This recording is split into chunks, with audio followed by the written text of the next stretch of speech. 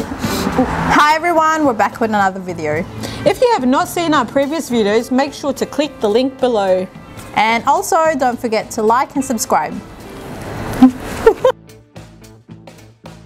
For this activity, you will need a recycled box or any type of box, masking tape, bubble wrap, and your choice of colored paint. With masking tape, write your child's initials on the box. You can even do shapes, letters, or numbers. For this activity, instead of using paint brushes, we will be using bubble wrap.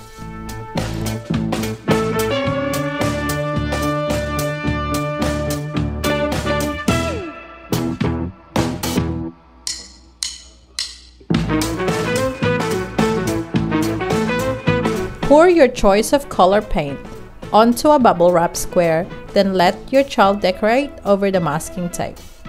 When the paint is dry, you can peel the masking tape off to reveal your child initials.